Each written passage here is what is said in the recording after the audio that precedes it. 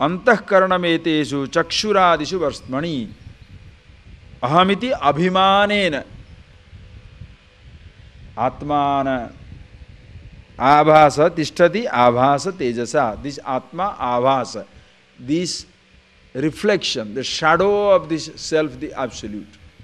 The I is the shadow, is a thought.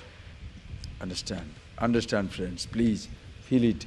Just like by continuously using the word flower, flower, flower, flower and the object are almost one and the same.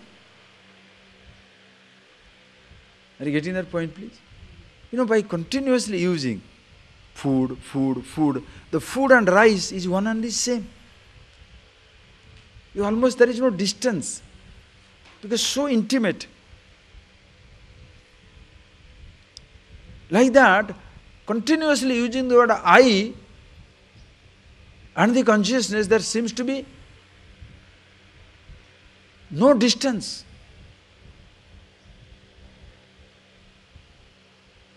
But definitely,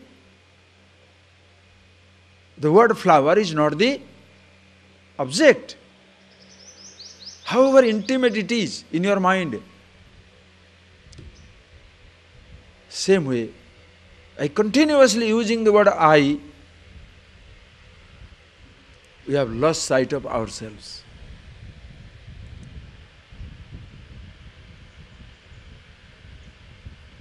Listen, please.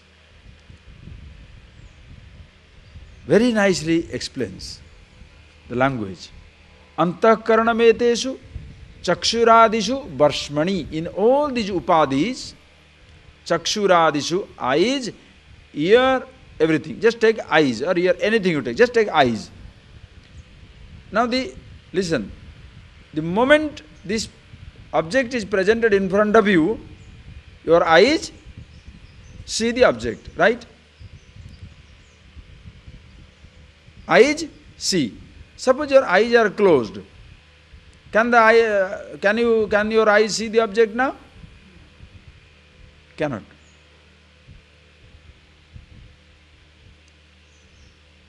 So who is seeing the object? Eyes see or you see? Eyes open, object is seen. Eyes closed, object are not seen. So who sees the object? You or the eyes? Are you getting that point, please? But you see that the eyes see. Do you see the object? Yes. Are you conscious? Yes. What are you conscious? I see. What do you see? See the flower. So I see that I see the flower. Now close your eyes. Do you see the object? No. I don't see the object. How do you see? I see. What do you see? I don't see. So take the true statements. Are you getting that? Take this truth. I see that I see the object. I see that I don't see the object. The second half, seeing and not seeing, are the function of the eyes. Are you getting that point or not? Tell yes or no. Yes. Clear? Yes.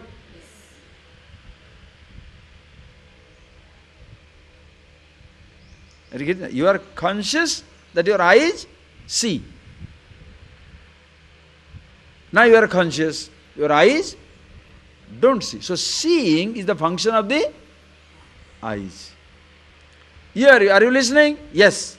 Now close the ear. Are you listening?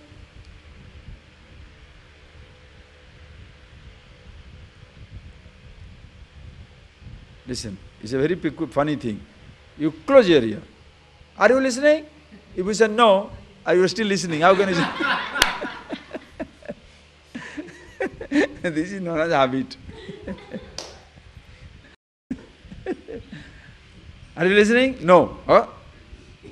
How are you then? If you don't listen, how to reply? Anyway, jokes about that, because you are conscious.